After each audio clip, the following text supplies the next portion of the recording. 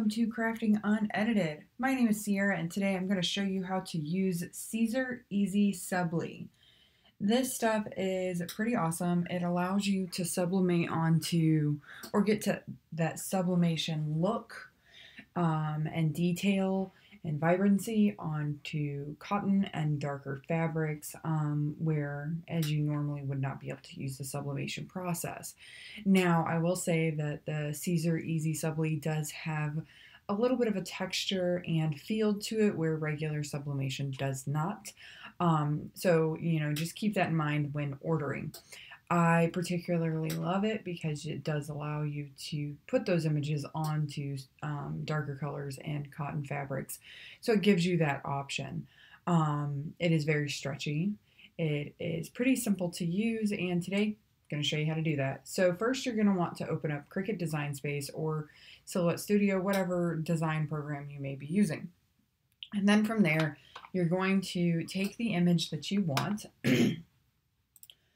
to create, and today I'm going to do somewhere on here. I hate that I started doing this, like it does not want to show me what I want it to show. There we go. Just takes a minute. All right, so today we're going to do, where are you? This guy. It's Christmas, but it's also a little rock star, so I kind of like it. Next, you're going to, if you're fine with the normal 9.25 by 6.75 restrictions, which for this one I am, you're going to use those sizes. So if you're only using the 9.25 by 6.75 restriction in Design Space, you don't have to do anything else with the picture from this point. But if you are and you want to go bigger, what you can do is take a shape. I usually do a square. Come on. And then I will take half my image onto that square, roughly half, and slice it. It's going to take a minute, maybe 10. Did it work? Oh, there it goes. So then we're going to remove this, and then we're going to remove this, and now we have an image that we can make bigger. Let's say you wanted to do an extra large shirt, so you'll go to 10 inches. But you can see here where it's cut, so you want to kind of just shimmy it over just a smidge, and there you go. You can't see the seam anymore. But when you go to print, I'll show you. I made it too big. 9.25. Still, yeah, that'll allow me because it was too tall. So now what you're going to do is you're going to select both, create an offset. And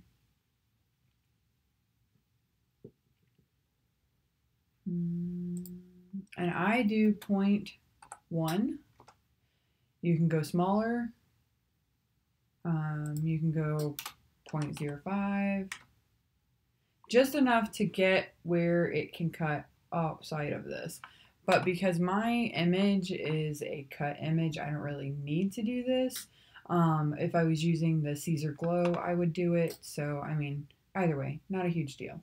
So there's two options. You can use the offset, which creates a little bit of an outline through the whole thing.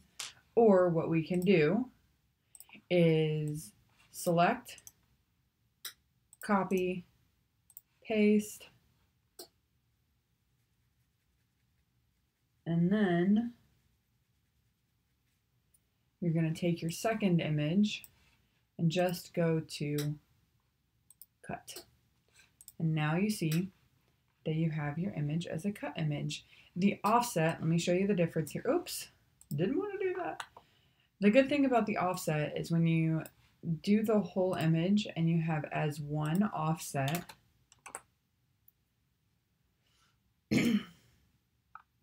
you see how this is sliced? when you do the offset, you don't have the sliced. You just have, I had to get it away so that I could select it. Here we go. You have one image that you don't have to piece together, which is why I prefer to have this, the offset rather than the cut of the two. So either way, regardless of what you choose, this is how you would do it. I would choose the offset if you're going for a bigger image, solely because you don't have that seam to try to piece together, as well as having to piece together your picture. So then what we're going to do next is go over to Make It,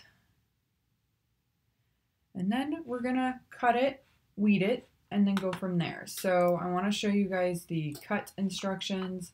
So you have two options with the Siser EasySubli. You can use it and print directly onto it using your sublimation printer. Will not work in the inkjet. Please don't try it. It will just make a humongous mess.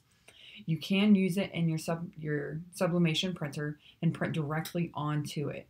And if that's the choice that you're going with, you do not need this portion.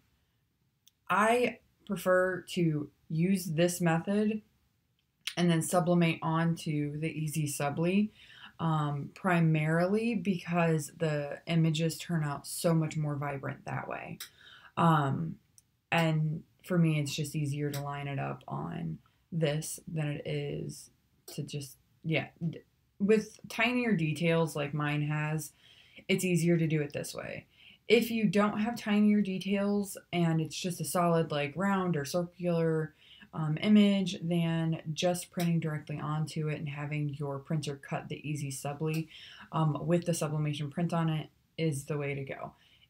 So if you're doing it this way, basically you cut the EasySubli and then you print these guys and you sublimate right on top of these. If you are printing directly onto the EasySubli, you do not use this mat. You don't use the material, the extra step here. Then you just go to print then cut here, and you print then cut both of these pieces, which you're gonna have to piece together as one later on. And then you'll peel those off. It's just more of a headache because I've got all these little pieces. You just peel those off like you normally would weed a project, and then you put it onto your garment. Yeah. Sorry, I was trying to do that from memory because I tried it once and hated that process. So this is my method. This is my favorite. It's just the way to go. So you'll cut this and then you'll print the other two. Usually I'll print these two first, and then while those two are printing, I will use my Cricut to cut. The material that you want to select is, I don't believe it has EasySubli. It does not.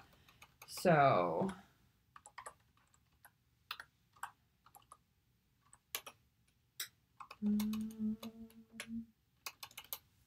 I preferred the flocked iron-on and more pressure for this. For this guy, you want to make sure you mirror. You don't need to mirror for these two. Well, I have my sublimation printer set up to just automatically mirror. But if you don't have it set up that way, you do need to mirror it. So if you don't have it set up to automatically mirror, then mirror it. If you do, then don't. But you do need to mirror your iron-on right here. All right, and then we go to Make It.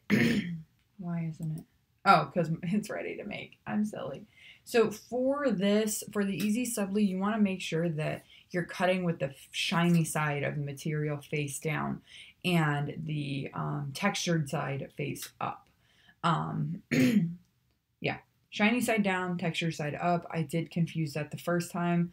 And then when you put it in your printer, you want to make sure that you have the texture side facing down, shiny side up. if you're printing directly onto it. That is another reason why I don't like that process. One, it makes a big mess in your printer. Two, it's just so many more steps. I like this process better. Just a preference. Alrighty, so moving on, I'm going to go ahead and cut this and then I'll head over to the camera and we'll kind of go from there. Alrighty, see you in a second. Alrighty, so I have my garment. It is a poly cotton blend, but it's mostly cotton. I believe it's like 65. It is 50-50. Sorry, so it's equal parts. Don't mind my hair, whatever. That's not what you're here to see. You're here to see that. So I have my transfer here on my mat because I just finished it. Oh shit. Note to self. Peel it off before recording. Okay. So I've already print, cut, and weeded and applied the mask to my transfer. My heat press is preheated to 311 degrees and it says 10 to 15 seconds, so that's what we're gonna do. Just as soon as I get it off of this backing. I always have issues with backing.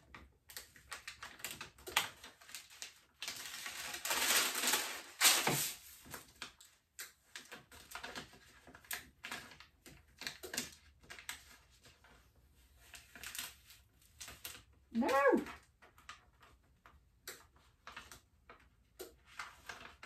Why? Why must everything always fight me?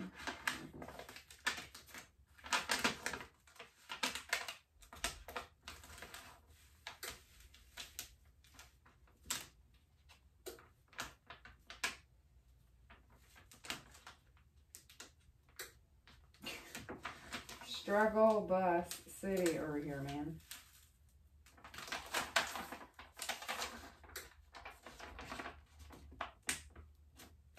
There we go.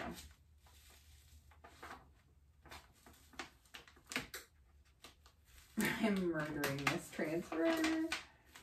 All I'm doing, guys, is trying to get the backing off of this transfer, and it is just like a mess.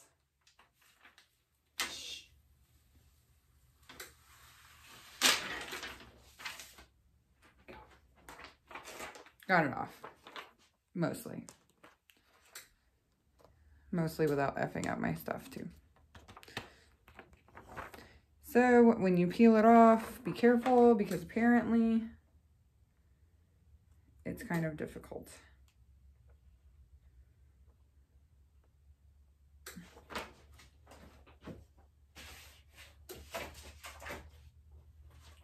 I broke a little piece off, so I like put it back on so that you won't be able to tell when I press it. And it did stretch out a little bit in some places, so I'm just trying to like adjust it to get it back to where it's supposed to be.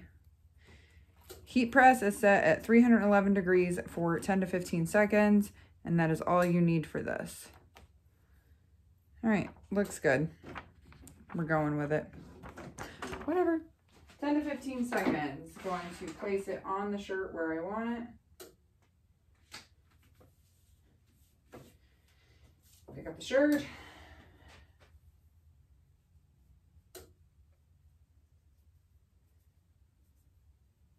Make sure it's good. Perfect. I actually really love this image on this shirt. And I don't mind that my print and cut was kind of off, because it gives it a little bit of an outline. I know I said I didn't want one, but I changed my mind on the color of the shirt, and here we are. All right, so medium pressure, 10 to 15 seconds. We'll give it 15 seconds, and then it should just peel off more peel. This is the time where I tell you to subscribe to my channel, love my videos, and comments on them. You should do that. Lots of tutorials to come. Lots I've already seen. And we're done. All right, press. It says more and peel. This part always makes me nervous. Oh, okay. Okay. I'm in love. You can tell that I did not wait long enough for it to dry. That's okay though. But look at. I love this with every bit of my soul. All right. There you have it, folks. Don't wash it for 24 hours. Dry it inside out. Good to go. That, my friends, is how you use EasySubli. Siser EasySubli. Remember, don't wash it for 24 hours. If you have questions, drop me a comment. Till next time. Peace out. Peace out.